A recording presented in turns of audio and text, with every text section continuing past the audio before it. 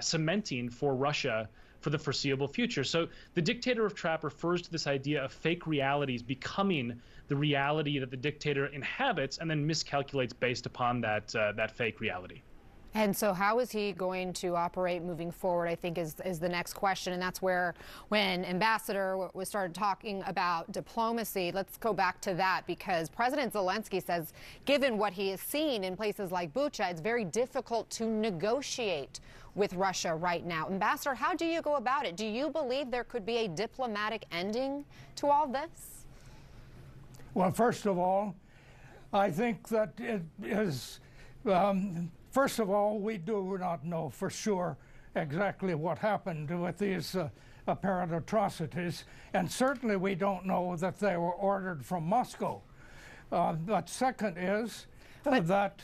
if they weren't ordered from Moscow, who would have ordered them?